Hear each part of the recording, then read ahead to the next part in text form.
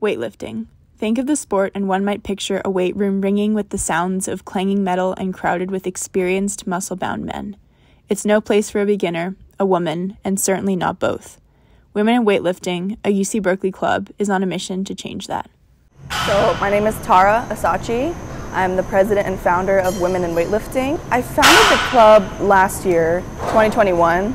There's like a few reasons why, but I guess the main one was just over the years of being in the weightlifting community myself, I've noticed a really large amount of people who are like intimidated by the gym, like women especially, because it's a male-dominated sport. So the goal really was just to build a community and bring in some professionals to educate people, get some trainers.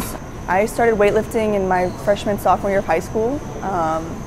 I was like a really skinny person. I like had a lot of negative things to be said about myself by like other people. So it definitely like internalized a bit, and that's kind of why I started out weightlifting. I wanted to like build some muscle and become strong. And then I just grew like a love for the sport and like a love for the strength that you build. I always for strong women and empowerment, and so I felt very empowered every time I was in the gym lifting heavy weights. I want other people to feel that way. Weightlifting is something I've always wanted to do, especially being part of just a group, because I've always really like struggled with like my weight and like body image at a very, very young age. Christine instantly felt connected to all the women at the club's first training session, as they seemed to be united by one common goal: a desire to look and feel their best, something she has struggled with her whole life that has led to periods of self-harm.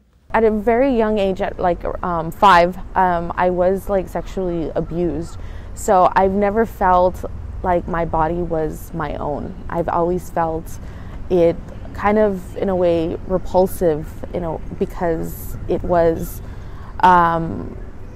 seen without that permission to be seen. I wouldn't eat.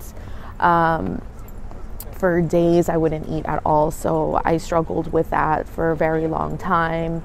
And then there was also moments where another phase in my life where I did resort to cutting my own skin because it just didn't feel like my own. Now I feel like I love my body, but I need to work on it because I have neglected my body in a lot of ways. Christine appreciates the stability and instruction that has come with joining the club, two especially valuable concepts in a field so fraught with empty promises. The fitness industry, especially through social media, is a little bit dangerous because everyone can be a fitness influencer. A lot of people just blindly watch them and then thought that's the right thing to do, and that can definitely be dangerous. So I would suggest to reach out to the people who already have the experience, and then use channels that are credited from professors, from personal trainers. I'd say definitely in the sense of community, we've built that for our members over the past year. But in terms of education, we hope this semester to really push that and get that going. Yeah. If you're interested in weightlifting and you view the world through the lens of a woman, or you understand the struggles that women face in sports like these, then we are open to you. We welcome you with open arms and encourage you to step foot in that weight room. You have every right to be there as much as a man. I always say this, and yeah, you got it. You got it. This has been Ava Andrews from CalTV News.